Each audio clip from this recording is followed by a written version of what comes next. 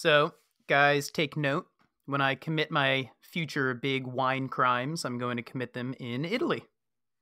What? Yeah, I was reading an article, and according to Drinks Business, prison inmates in Palermo, Sicily started a fire on New Year's Eve because they weren't served enough Prosecco. So, not only were they being served Prosecco, there wasn't enough. So, that sounds pretty criminal to me. Oh my God. I know, right? Since when do prisoners get served alcohol? No, that's not what I'm shocked about. Since when were Southern Italians caught drinking Northern Italian wine? That, my friends, is the true crime here.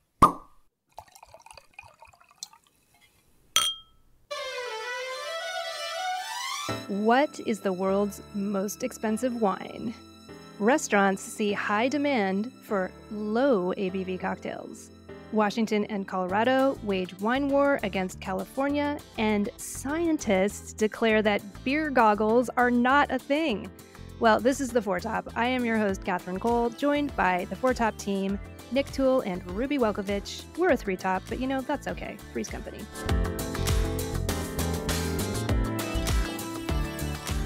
All right. What is the world's most expensive wine? Well, there's a new documentary to tell you all about that. Yeah, and I can't say the title gets any points for creativity. The documentary about the most expensive wine in the world is entitled, wait for it, The Most Expensive Wine in the World. Anyway, it's been live on winemasters.tv since the 1st of January, and hey, we've watched it, so you don't have to. And spoiler alert, folks, the wine in question is not Screaming Eagle, it's not DRC, it's not Petrus, but it is a Bordeaux. It's not a Pauillac, a Pomerol, a Pessac Léognan. No, it's just a Grave, just a plain old ordinary Grave. Even after working on this podcast for 3 years, these names are still one big blur, but I'm guessing these are wine regions in Bordeaux. Mm-hmm. But anyway, thank you. This wine is called Liber Pater, and it's advertised in various places as selling for $30,000 a bottle or 30,000 euros a bottle. Dollars, euros, exchange rates. Anyway, the point is, it's stupid expensive. Yeah, guys, I'm looking Liber Pater up on Wine Searcher right now, and I'm seeing it listed at $4,000 to $6,000 per bottle on older vintages and up to $50,000 per bottle for recent vintages like 2018 and 2019. So I have two questions. One, is the wine worth the price? And two, is this documentary worth watching? Well, as to whether it's worth the price, the vigneron, Loïc Pasquet, apparently works only with ungrafted roots, which is very unusual, and these are roots that are dating back to the 19th century. And he only uses Massal selections of rare indigenous Bordeaux grape varieties. And quickly, because we want non-winos to learn a thing or two from this podcast, Massal selection is when instead of sourcing new vines from commercial nurseries, you instead take cuttings from your vineyard's best performing vines and plant those. Pasquet creates some confusion by referring to Cabernet Sauvignon, which we've all heard of, by its heirloom name Petit Verdure, I guess to make it sound fancier, and admittedly it does. Plus, he's big into heirloom varieties like Castettes, Tarnay, Saint-Macaire. Wow. Heirloom roots and ungrafted vines, this all sounds very Brooklyn Farmers Market to me. Yeah, and he apparently releases only a couple hundred bottles each vintage, and he only makes the wine in the very best vintages. The labels are designed by the French artist Gerard Pouvy, and I would call them kind of an acquired taste. Yeah, they're kind of hideous. Yeah, and these vines, just get back to his viticulture, the vines are not trellised on wires, but they're like solo staked. They aren't even head trained. They're just kind of like standalone vines. This is a very, very old-fashioned way of growing grapes, and they're planted super densely at a density of about 20,000 vines per hectare, which is double the density of other top Bordeaux producers. And to just add on top of that, of course, Liber Pater is vinified in amphorae. Okay, so the question remains, is this wine worth the price? Well, I want to quote from the film, toward the end of the film, the vigneron Loïc Pasquet, and forgive my terrible French accent, he says, "The price is not the question. The question is, what price would you be willing to pay to have dinner with Napoleon?" The point being, he's supposedly like recreating the Great Bordeaux of 1855. So, yeah, I mean, I'm going to say, as far as I can tell, I don't think this wine is worth the price. I think it's about a lot of hype. And, I hear this story and my brain goes to winemakers all over the world who've been doing very similar things for years now. I'm thinking like Frank Cornelissen on Mount Etna, or Valentini in Abruzzo, or Nate Reddy, who's been on the podcast. He's here in Oregon on the Columbia River Gorge. Pretty much any winemaker in the Republic of Georgia. I could go on and on and on. So I don't think that Loic Pasquet is doing anything that's really pushing the envelope and making me convinced that someone should pay $30,000 for his wine. I do want to applaud him for doing this in Bordeaux, however, where he is changing the conversation from a very kind of modern style with a lot of new oak to a very old school, old world style. I'm totally on board with that.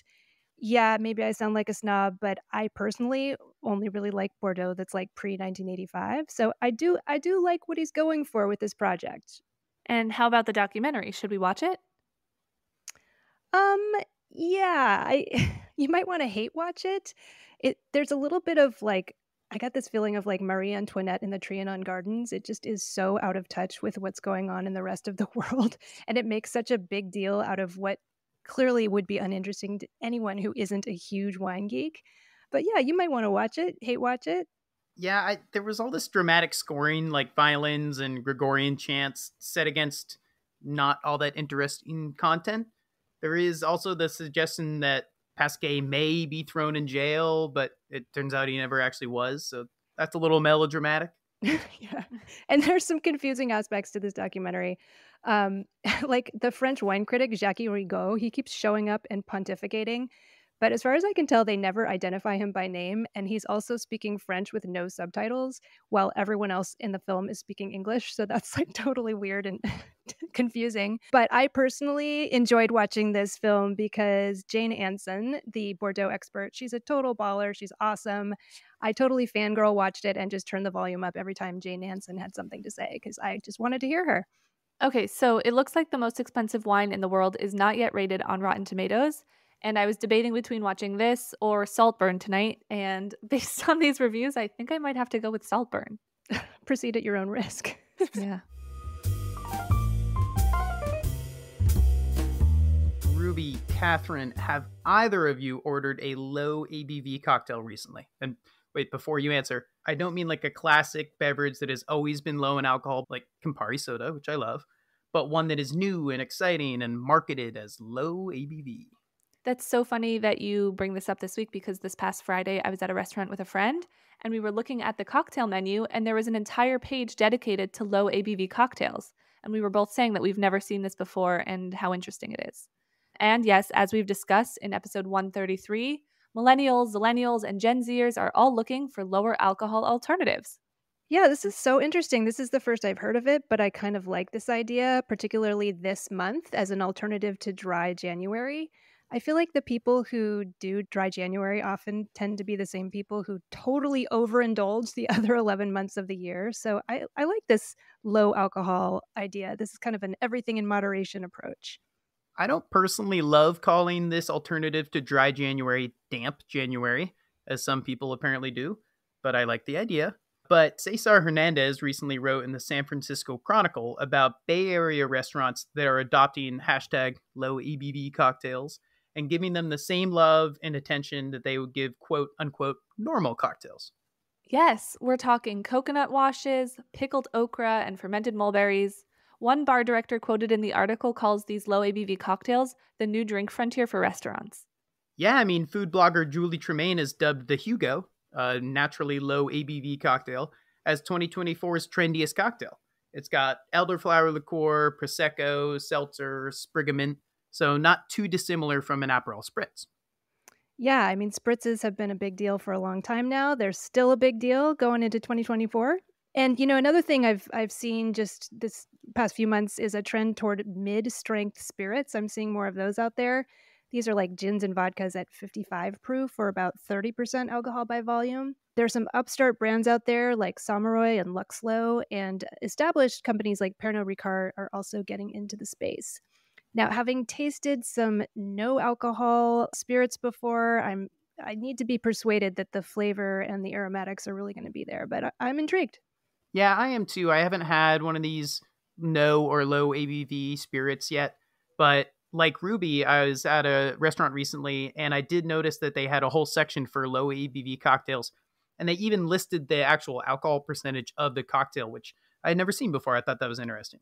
Okay, wine industry. I think we need to get on this train now because guess what? Wine is the original low alcohol cocktail. I mean, this is our lane, guys. Think about it. A martini is about like 30% alcohol by volume, whereas say a glass of muscadet could be 11% alcohol by volume.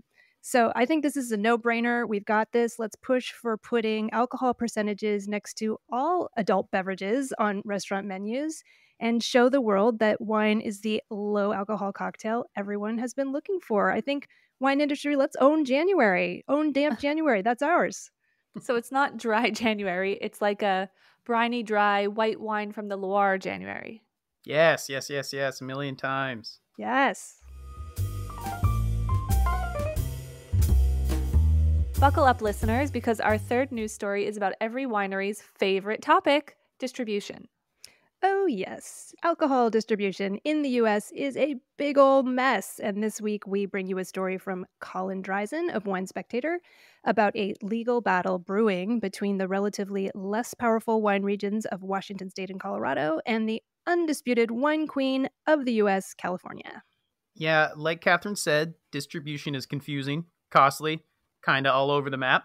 But two tiny wineries outside of California are trying to simplify things by contesting California's law that allows California wineries and only California wineries to self-distribute to retailers. That is, like sell directly to the retailer without using a distributor. For small producers, working with a distributor can be difficult, and small producers, they don't often get treated as well as larger producers. So you can see why they would want to be able to self-distribute. This is exciting stuff. Interstate commerce. Let's go. Okay, so as Dreisen points out, this lawsuit is similar to legal battles in other states where wine producers and retailers are balking against what they say are out-of-date laws tied to the 21st Amendment, which repealed prohibition, but in doing so gave the states power to legislate the trade of alcohol across state lines. Quoting from the article here, the Supreme Court has repeatedly said laws restricting alcohol sales must be for either maintaining orderly markets or promoting temperance, not for benefiting local businesses. Yeah, the National Association of Wine Retailers, aka NAR, trade organization, NAR supports the lawsuit, with the NAR executive director, Tom Wark, telling Wine Spectator, this lawsuit will help the state's retailers. It will open new distribution avenues for out-of-state wineries, and it will give California consumers more choices. And I think, yeah, if it's successful, it may inspire other states to drop some of their similar restrictions. And Ruby, why are you laughing so hard right now? I'm laughing because there's this whole trend on TikTok of people saying no in Australian accents, exactly the way Nick just pronounced this, Oh, this wow. wine association, NAR. I'm right in with the times, I You're guess. super trendy. I am going to use that in my next cocktail party conversation. I'm going to bring it up somehow. But anyway, folks, this may sound like another really boring story about interstate commerce and the three-tier system, but my ears are perking up here. I'm actually kind of invested in this myself. I'm an Oregon wine person who spends a lot of time in California, and I find it super frustrating to not be able to find good Oregon wines at California wine shops. And I wonder if this would help Oregon wineries out, allow them to kind of strike some deals directly with retailers. I specifically have in mind the larger kind of big box retailers like Bevmo, Total Wine, and more. I'm consistently frustrated by their Oregon wine selection. Then again, I don't know that this will make that big of a difference. Californians tend to drink California wine, and who can blame them? They want to support their own local winemakers. But where this may make a difference if this lawsuit is successful is in sort of specialty wine shops, specialty bottle shops, little wine stores that specialize in things like natural wines. I think this might be interesting in opening up opportunities for small producers. I noticed that one of the plaintiffs is Dwinell Country Wines, which is a natural wine, beer, and cider producer on the Washington side of the Columbia Gorge. So they're making like real niche specialty products. I like to call it hipster juice. So yeah, I'm going to keep an eye on this. This is interesting, and hope that I can see some more interesting wines from other states in California when I'm down there. Of course, I love California wine as well. I just want to make that clear. We were starting to wonder, Catherine.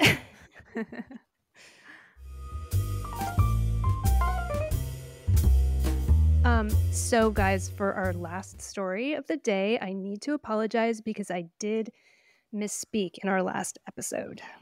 Uh-oh, why? So Martin Reyes, Master of Wine, we were talking about alcohol being good for our health, but we were also talking about the dangers posed by alcohol. And I said something about, like, if you drink too much, that you're in danger of making out with someone you don't even find attractive. And guess what? It turns out that science may have proven me wrong on that front. That is right. The drinks business recently flagged a study published last month in the Journal of Psychopharmacology, which is another fun science word. And apparently these researchers got a bunch of people drunk, which is always a great way to start things off, and then showed them photos of other people. And alcohol seemed not to influence whether or not they found the people in the photos attractive. But they did find that alcohol impairs the drinker's ability to detect facial asymmetry. Wait, hold on. So the participants didn't find others more attractive, but they had trouble detecting asymmetry in faces? Isn't facial symmetry a big part of attractiveness? I mean, I guess so, but the researchers claim they didn't find a connection between detecting asymmetry while drunk and determining hotness while drunk. And yes, hotness is a technical term. And my personal question is, how did they find funding for the study, and in what way is the study pushing science forward? Because who cares? This is important stuff. But another similar study found that intoxication did make participants more likely to feel confident approaching someone they already found attractive. So there's evidence of that so-called liquid courage, which is the same thing that makes me say, I'm pretty sure I could jump this fence when I'm intoxicated. Oh boy. As long as it's not an electric fence, you're good. I'll never tell. Well, now it is time for our dessert course, and it's my turn. I just finished this morning this novel. It's called The Land of Milk and Honey by C. Pam Zhang. It's about a post-apocalyptic world after a climate catastrophe. And in this world, the rich and powerful all end up on an Italian mountaintop, and they're kind of like hoarding the last of the great food and wine. So they're just fabulous descriptions of cooking and eating and drinking, and it sort of opens up a lot of discussions about stratification between classes, the haves and the have-nots, and it really made me kind of rethink the whole gourmand culture. So I highly recommend everyone check out this book. It sounds really depressing, but the author has a great sense of humor as well. So check it out. That sounds great. Yeah, I got a kick out of it, I must say. And before we sign off, I just want to send a salute to the wine journalist Andy Blue, more formally known as Anthony Dias Blue, who sadly died on Christmas Day. Andy was the longtime wine and spirits editor for Bon Appetit magazine. He was the founding editor of Tasting Panel magazine, and for many years he ran the San Francisco International Wine Competition, which I believe is how I got to know him. He accomplished so much for wine, but what I really remember him for was his enthusiasm. You know, sometimes we forget that wine is fun, and Andy made sure that wine was fun every minute of every day. So, a fond farewell to Andy Blue. This has been the Four Top Podcast. I am our executive producer, Catherine Cole. I'm our producer, Nick Toole. And I'm media and design manager, Ruby Welkovich. Keelan King is our sound supervisor and the composer and performer of our fantastic theme music. Please visit our website, thefourtop.org, to learn more about us and listen to back episodes. And if you have not already subscribed to The Four Top on iTunes or Spotify, please do so, and please leave us a rating. Hey y'all, this part's important. Every rating feeds the algorithm and helps new listeners find the Four Top. From the rainy land of milk and honey, this is Catherine Cole, signing out. From the finally snowy seaside city of Portland, Maine, this is Nick Toole signing out. And from the somewhat snowy, although very cold, Brooklyn, New York, this is Ruby signing out. Stay safe out there, and thanks for listening.